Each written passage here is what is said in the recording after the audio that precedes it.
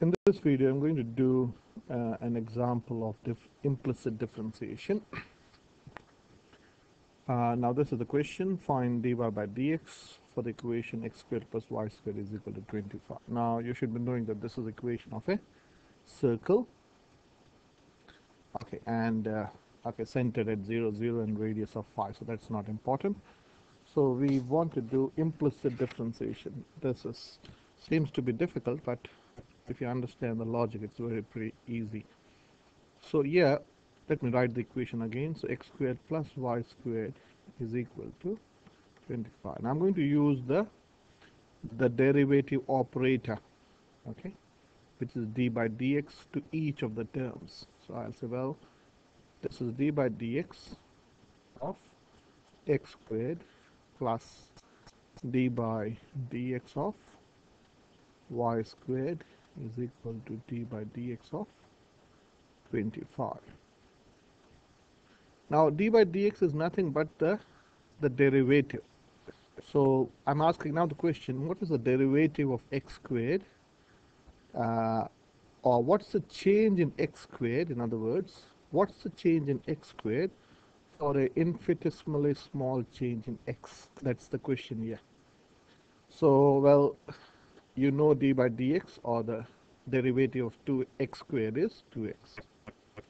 Okay, that's fine. But when it comes here, you are asking the question, what's the change in y squared for the small change in x? Okay, so there, I'll write first the answer and then I'll explain how I got this. So basically you differentiate this as if you're differentiating x squared. So we'll say, what is the derivative of y squared with respect to y? Okay, or you simply consider what is the derivative of y squared as if you're treating this as x squared.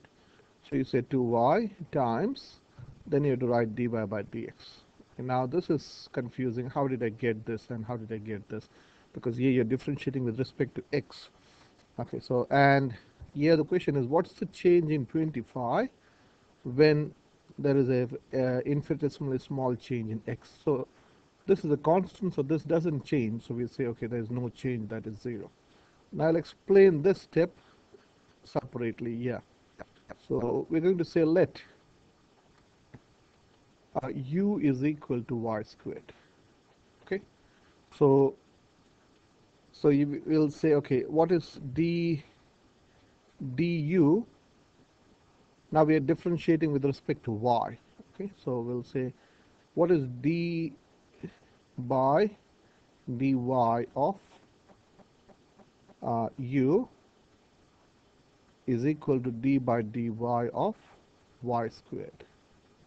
So, well, d by dy of u is du by dy. Du by dy is equal to, and what's the change? As d by dx of x squared is 2x, d by dy of y squared would be 2y. Okay. Now, this is the next part which is important. Now, can I say d? So this will become. Can I say that du by dy is equal to du by dy, or d, let me write this, let du by dx is equal to du by dy times dy by dx. Now this is only an operator. So we are saying du by dx is du by dy times dy. So this and this will get cancelled. This is only a differential, okay, or this is a very small number and this is also a very small number. So this and this will get cancelled. So what remains is du by dx. So let me delete this first. So yeah, let me do it again. So can I say this is d? Okay, so we can say this is 2x plus du, because we are letting we let y squared as u, so I can say du by dx is equal to 0. So this is 2x plus, now what is du by dx? Is du by, so I'll rewrite this, this is du by dy times dy by dx is equal to 0. I will written from here. So this becomes 2x plus, now what is du by dy?